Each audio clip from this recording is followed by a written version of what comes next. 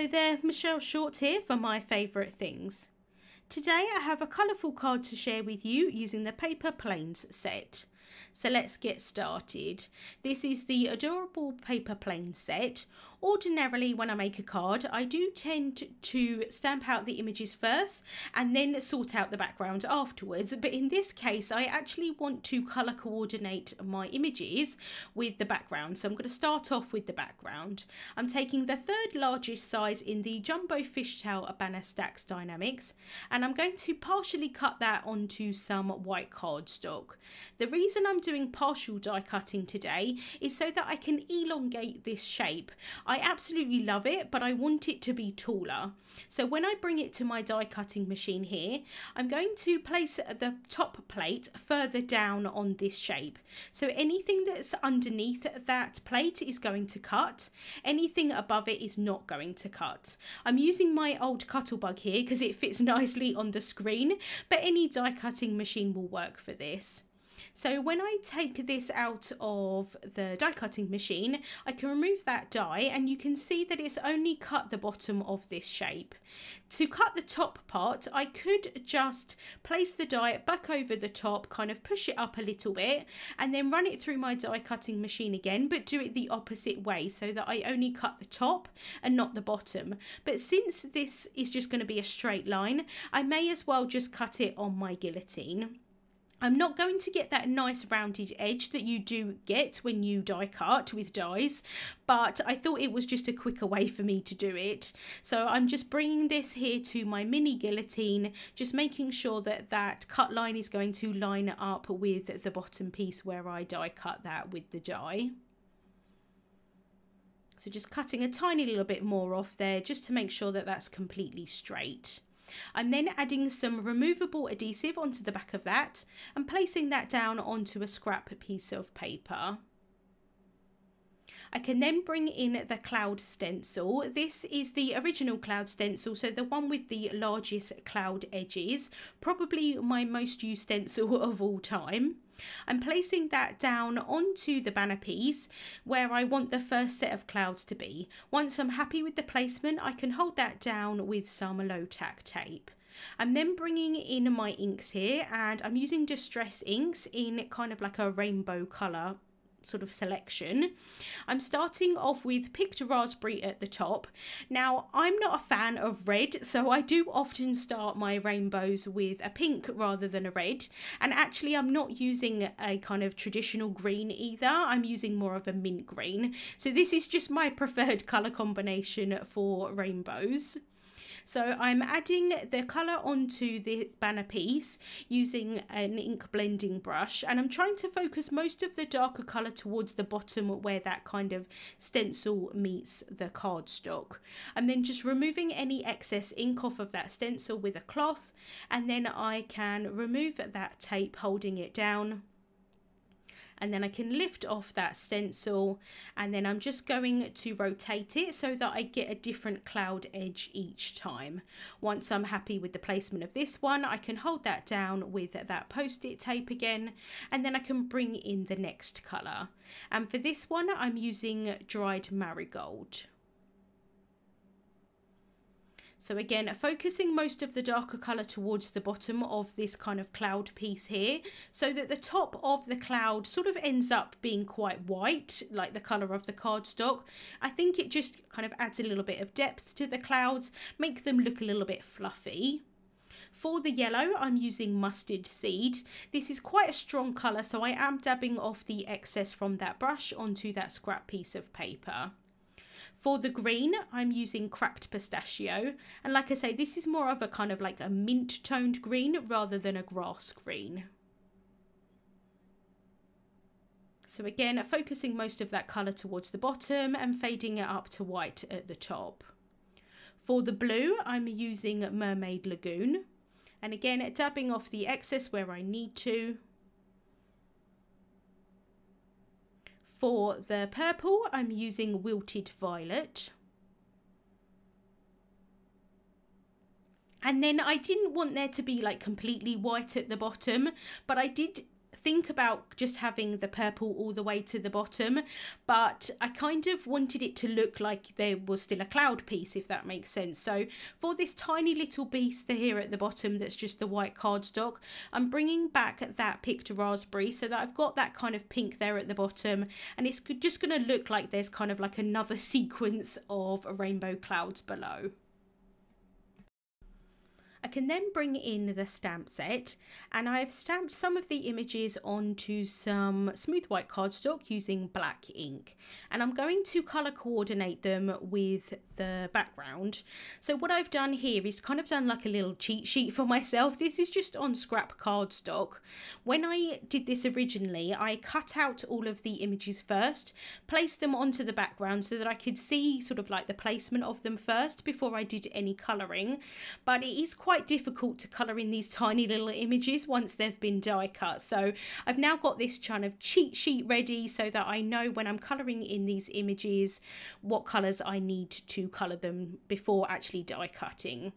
So for the pink bird, I started off with RV66 in my Copic markers, and then I'm blending that out with the RV55. I can then colour in the rest of the bird using RV52 and blend that with the darkest shades. And this colour combination I think works really nicely. It kind of looks quite similar to the picked raspberry distress ink that I've used in the background. And then I've just got the one pink cloud, so I'm using RV55, RV52, and then I'm just doing the same kind of thing that I did in my last video with the cloud, and I'm just adding some darker areas sort of in certain places, and then I can bring in the colourless blender and I can really blend that out so that there's no harsh edges in the centre. I want the centres of these clouds to be really quite pale. I can then bring in Y13 for the beak of the bird. Then for the orange clouds, I'm starting off with YR65, and again just adding that on a few areas around the outside edges. I don't want to outline them completely. I do still want some white areas, but I definitely want some colour on these clouds. I can then blend that out with the YR61, followed by the YR quadruple 0, and this is quite a lot lighter, so I didn't really need to use the colourless blender, but I am just going to go in with that, like I say, just to make sure that there's no harsh edges. Then for the green cloud, I'm using G02, G00, and then G000, and again bringing in that colourless blender. For the blue cloud, I'm using B01, B000, and then B quadruple 0, had to think then, and then the colourless blender. And then for the bluebird, I did start off with B02, but as I'm colouring this in, I'm feeling that it's not quite dark enough, so I'm going to bring in the B04 as my darkest shade. I can then blend that out with the B01, followed by the B000.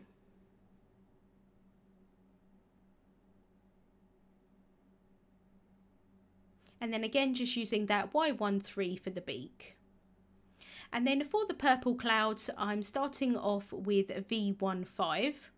I am creating 3 purple clouds here. One of them does overlap the pink quite a lot, so I could have done it pink, but I decided that I kind of wanted it to sort of be in that rainbow order. So I blended the V15 out with the V12, followed by the V01, and then the colourless blender. For the dog, I'm using some brown tones, so I'm starting off with my darkest shade, which is E49. Going around mainly the darker areas, which I think would be on the right hand side and towards the bottom. So going under where that scarf is, and then kind of around that patch there on the back of his body, towards the bottom of his ears. I can then bring in the E59 and bring that colour out further into the image. not forgetting his little tail there. So just bringing that colour out further onto his kind of face there. And then I can blend that out with the E57. And I am adding a little bit of that onto the patch there on his back as well.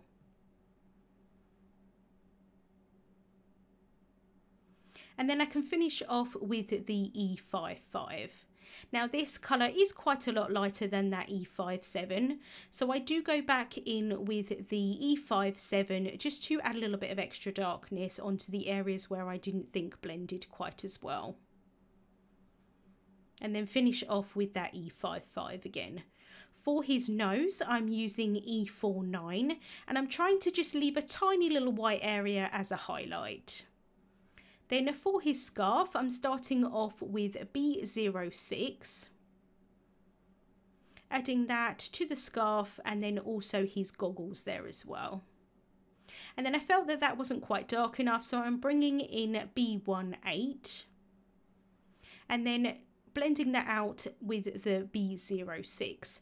I did go over the areas on the left hand side of his goggles, kind of around his eyes. I did have to cut that out of the video purely because my head completely got in the way. It's just such a tiny little area. But I did then go in with the B04 and then finishing off here with the B02.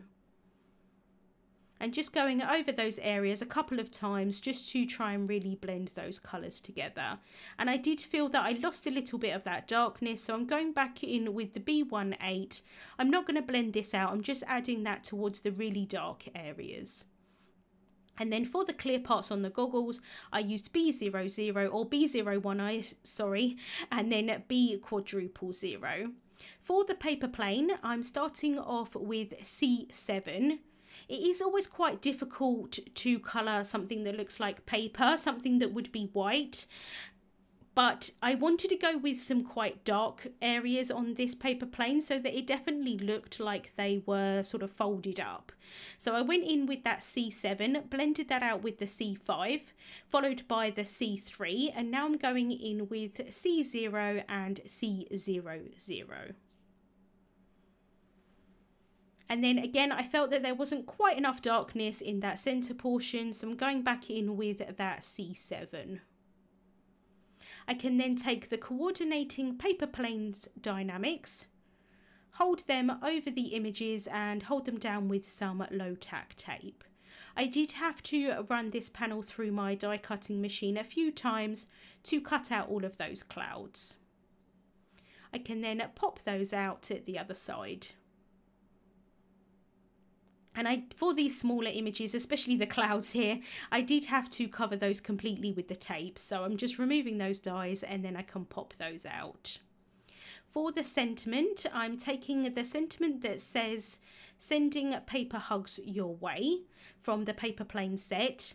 I'm going to stamp that down onto some black licorice cardstock, so placing that in my mini MISTI here, prepping the cardstock with an anti-static powder tool and removing any excess powder. And then I can ink up the sentiment using Versamark ink. This is a clear sticky ink so that when I add the embossing powder on top, it's going to stick to it.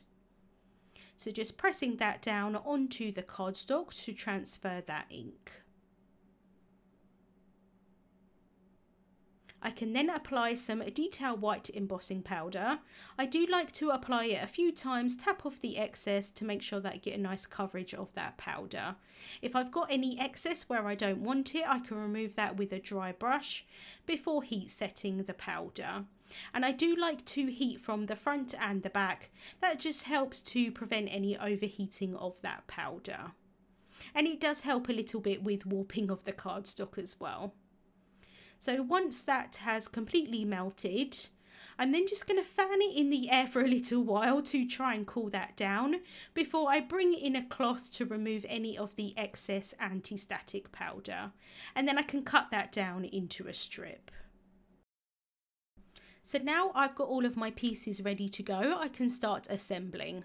I've added some thin foam tape onto the back of the dog and the plane, as well as the sentiment and the birds. For the clouds, I'm going to adhere them down with some liquid glue. I wanted there to be some sort of different depths on this card, so some pieces are kind of popped up with foam tape and other pieces are just adhered on flat. I can then colour coordinate these clouds with the background. I do have my kind of cheat sheet there to the kind of side of me, just so that I can see where I thought that I wanted these pieces to go. I obviously have got that kind of colour coordination, which is quite helpful, and I did end up moving them around a little bit to what I did originally.